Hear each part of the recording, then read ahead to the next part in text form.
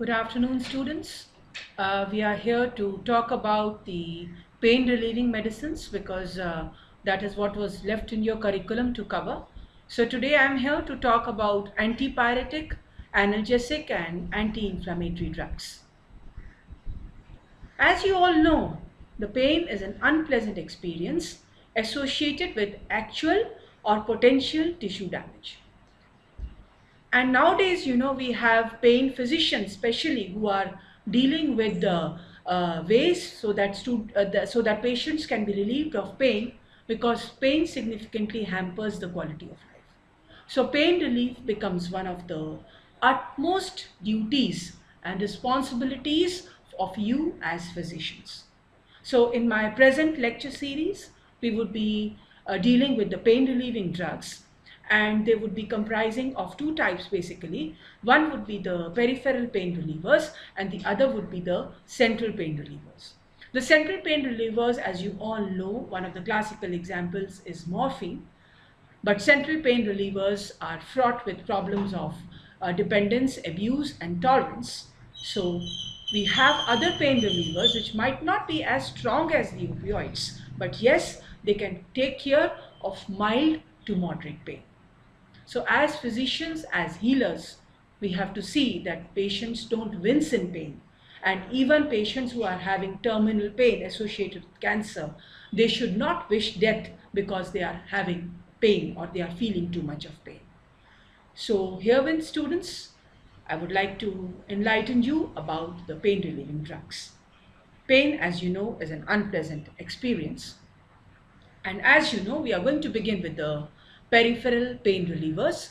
And to top the list of the most efficacious peripheral pain relievers are the non-steroidal anti-inflammatory drugs. We would be covering the topic under the indications of Nsaids, what is their mechanism of action, what is the role of COX-1 and COX-2, what are the class side effects of Nsaids and individual side effects, and how do you select a particular NSAID for a particular given condition. These drugs are also called antipyretic, analgesic, and anti-inflammatory drugs.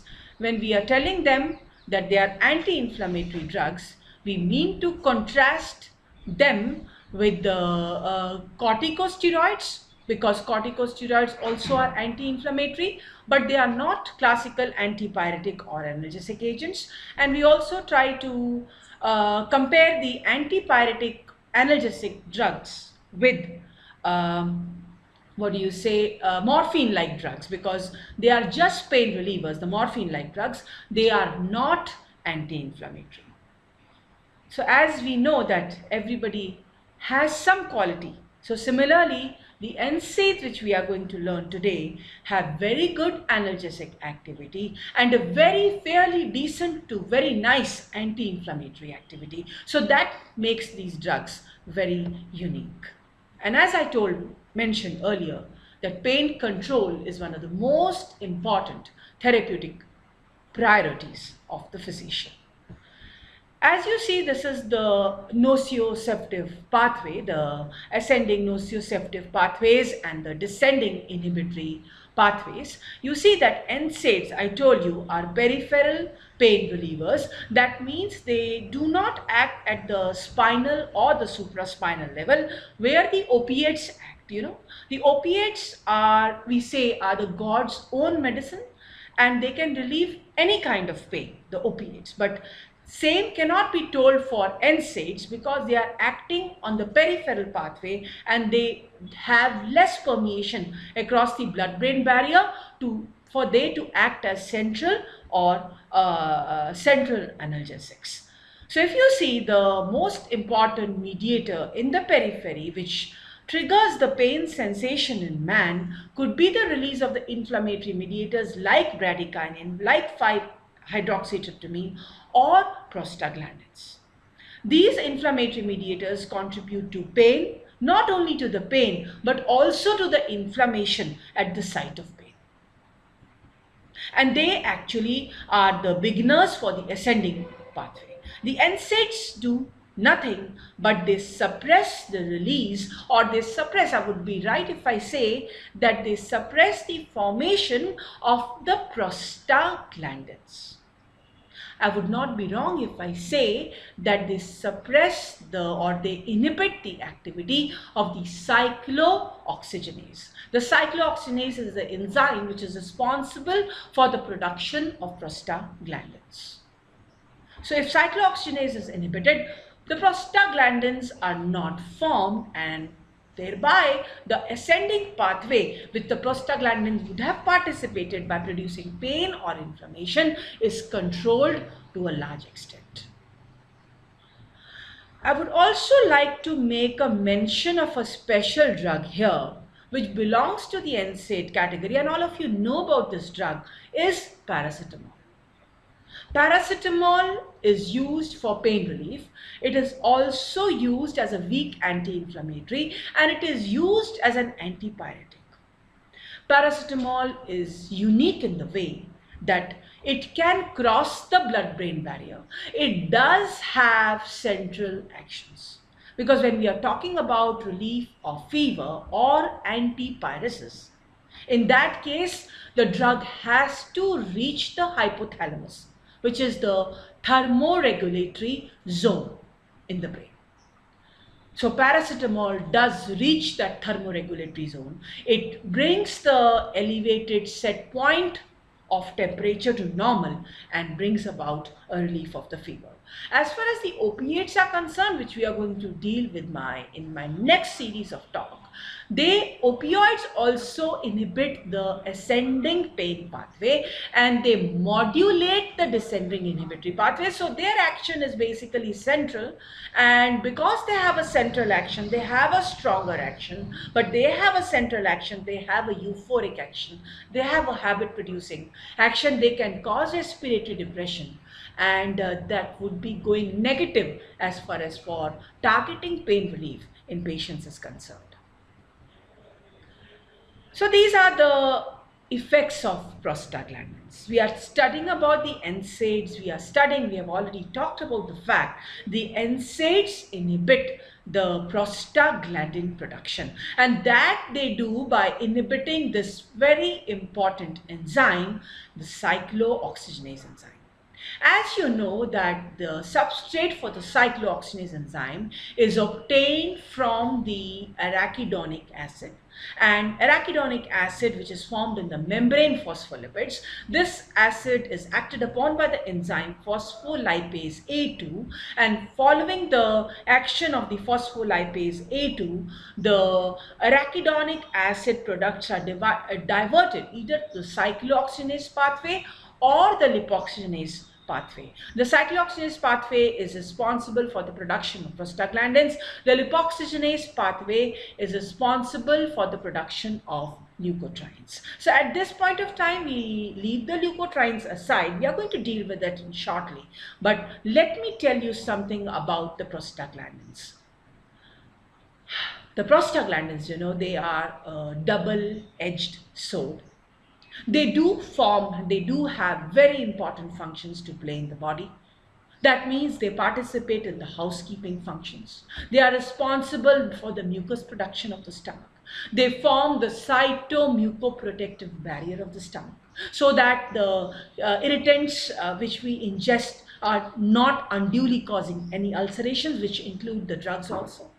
The cyclooxygenase production of prostaglandin is responsible for kidney function, so much so that many diuretics like furosemide, they act by augmentation of the prostaglandin synthesis, and that brings about intrarenal vasodilatation, which is very important for the functions of the kidney. And as you all know, at the time of parturition, when the lady is ready for labor, it is the release of the prostaglandins which augments or which increases the labor contractions for facilitating the delivery. So these are the effects of prostaglandins. And of course, prostaglandin release in the brain is a marker for rise in temperature. Prostaglandin release in the joint cavity might be signaling a joint inflammation. So when we give the NSAIDs, we are blocking the functions of prostaglandins. We do block the pathological functions of prostaglandins. That means fever is controlled. The joint inflammation subsides to a large extent, or any other inflammation anywhere in the body. But at the same time, students, you must remember that it interferes with the normal physiology of the body, so that the mucus production suffers. Patient has lot of GIT stress, GIT erosions, GIT ulcers with prostaglandin inhibitors. His kidney functions kind of get compromised. There is sodium and water retention, and that is not a good thing to happen for your kidneys. And in case you are ladies who are pregnant, their labor may be prolonged if they are given these NSAIDs. So no adverse drug reaction comes out of the blue.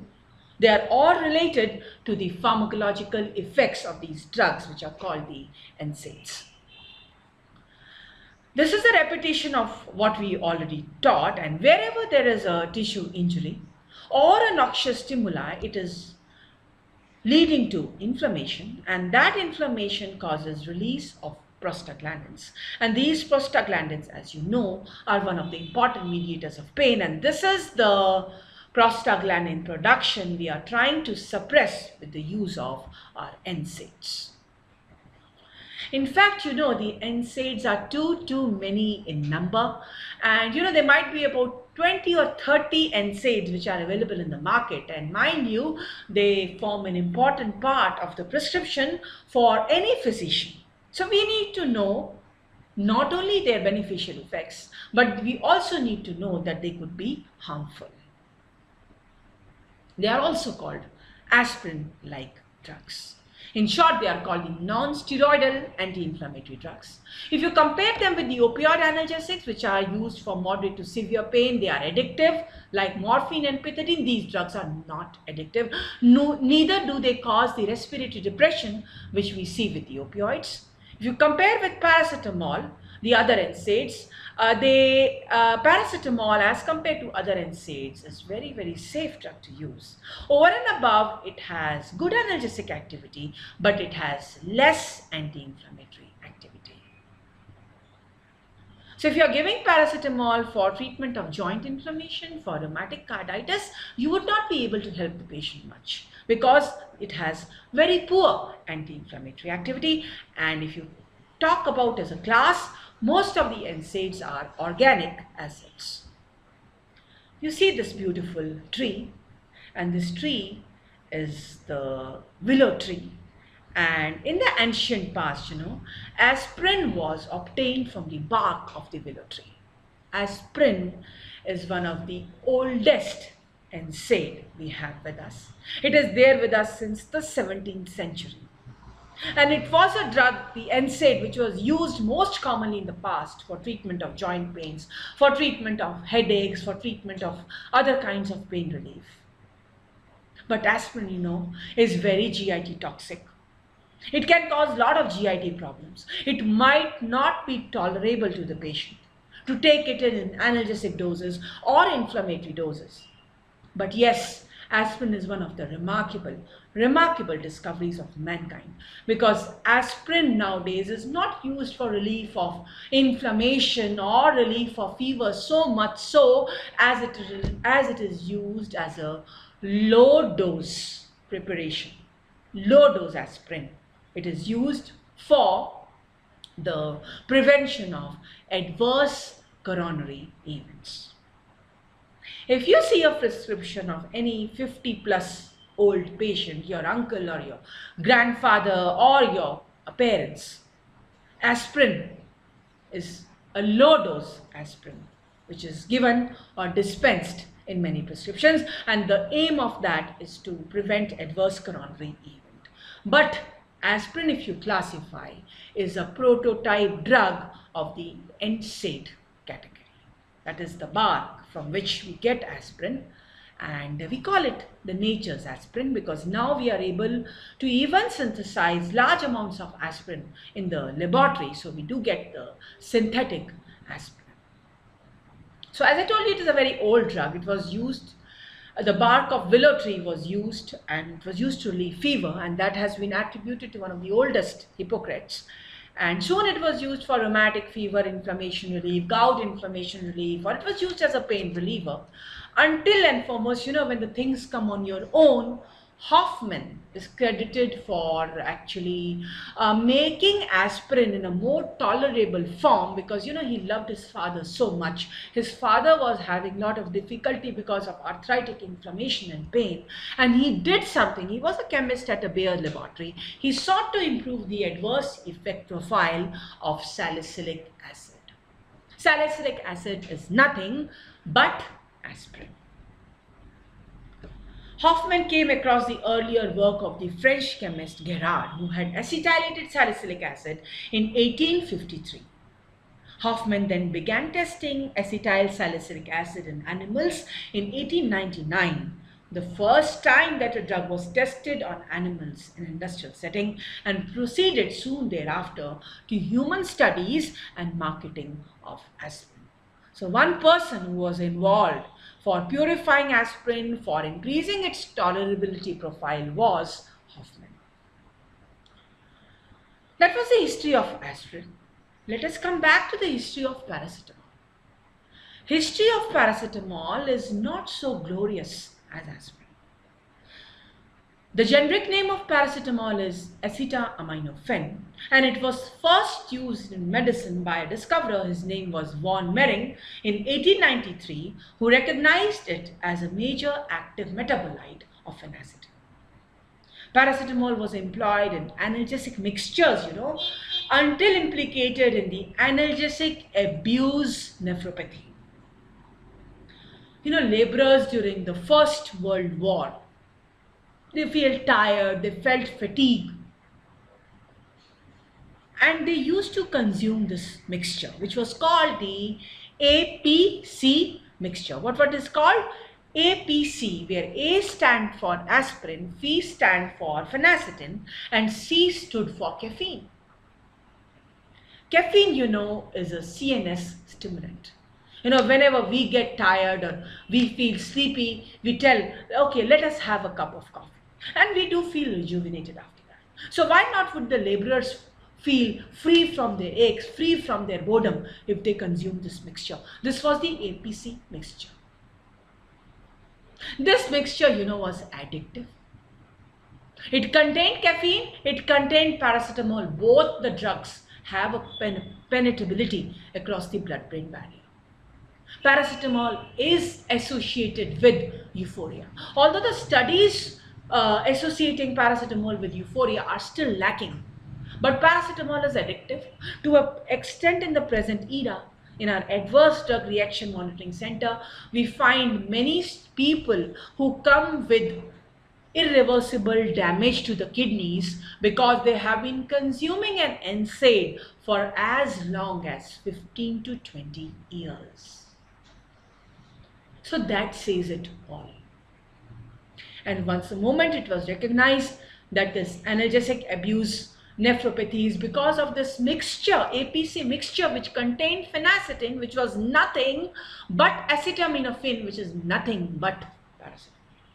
It was withdrawn in the 1980s, and it was good to withdraw that mixture. As far as the chemical classification of the NSAIDs goes, they can be, all of them are organic acids. They get absorbed nicely in the stomach because they remain ionized in the stomach.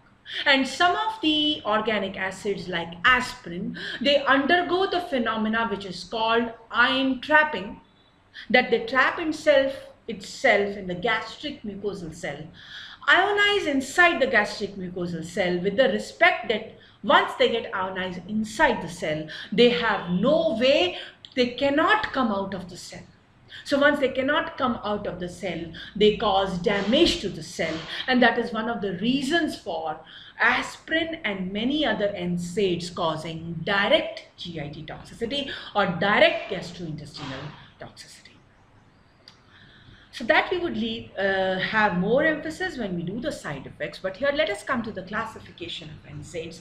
Aspirin, sodium salicylate, diflunisal, they are the salicylic acid derivatives commonly used. Then we have ketorolac, indomethacin, nabimetol, diclofenac, which are acetic acid derivatives. You must have heard of the drug ibuprofen, You take it for any pain relief, you take it for any swelling, you take it for any musculoskeletal injury. It belongs to the category of propionic acid derivatives. And then we have mefenamic acid. Only one drug is available, that is meclofenamate. And then we have a drug which was launched with a lot of pomp and show but no longer available now because it was associated with side effects, are the COX-2 inhibitors. We do have the longer acting Nsaids, which are piroxicam and meloxicam. And finally, paracetamol. Acetaminophen. This is the chemical classification, students. And we do have classification based on the COX selectivity also. What is the classification of COX selectivity? That some of them are non-selective COX inhibitors. That means their dot would be somewhere which would be unselective.